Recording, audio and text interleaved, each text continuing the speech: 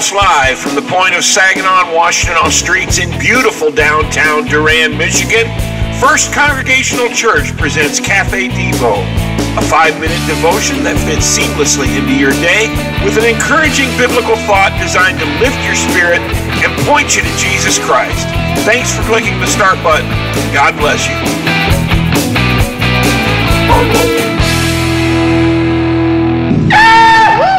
Hey everybody, it is Sunday. Sunday. Yes, indeed, it's Sunday, and I hope your Sunday is going well. Welcome to this episode of CafeDevo for February 18th, 2024.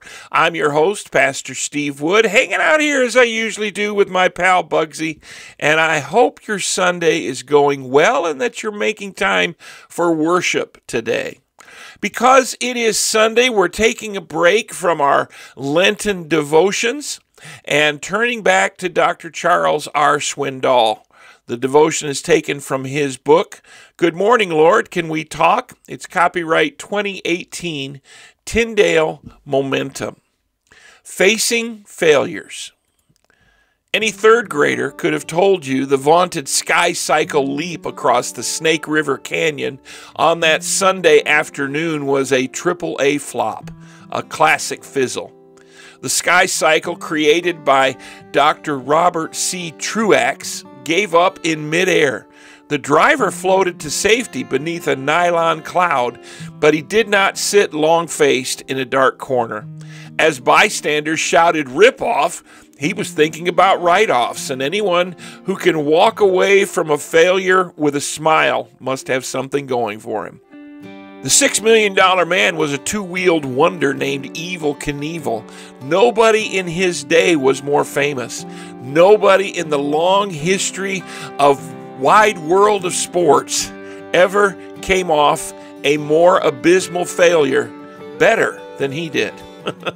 The remains of the flop cycle littered the canyon, but the man who took off like a bird made out like a bandit.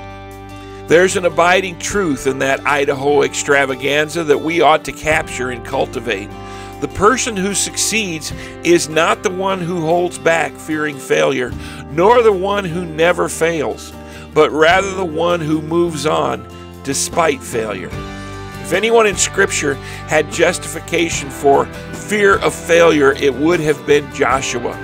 He had some huge shoes to fill. He followed Moses. Yet as he stepped into his new role as the leader of Israel, God issued the newly minted leader this command. Joshua 1:6-7.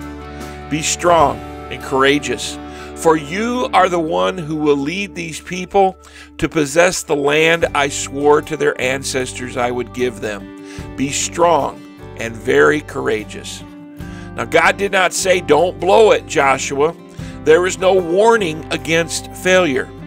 God understands our human limitations.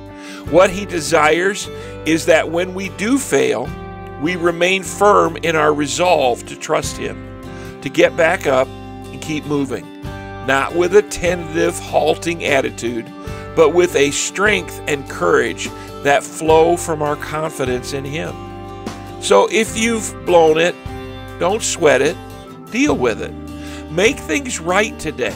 Brush off your sandals and move back out in His strength and courage. It's really not that great a leap. Father, we thank You for this Sunday that You have given to us, the Lord's Day, a day of worship. We thank You for Your blessings, for life itself, for Your presence, for Your guidance, for Your faithfulness. We thank You, Lord, that You are there even in the midst of our failure, and that You deal with us in grace and love. Bless us this day, O Lord, we pray. In the name of Jesus, amen. Well, that'll do it for us on this Sunday episode of CafeDevo. Thanks for joining me. I hope our time together was a blessing to you. And I hope that if it's the right time of day, you have worshiped with us at First Congregational Church, or you're making preparations to do so. We're saving you a seat here at the point of Saginaw and Washington streets. Worship starts at 10 a.m. like it does every Sunday. Hope to see you there. For now, I'm Pastor Steve Wood signing off. God bless you, my friends. I'll see you tomorrow.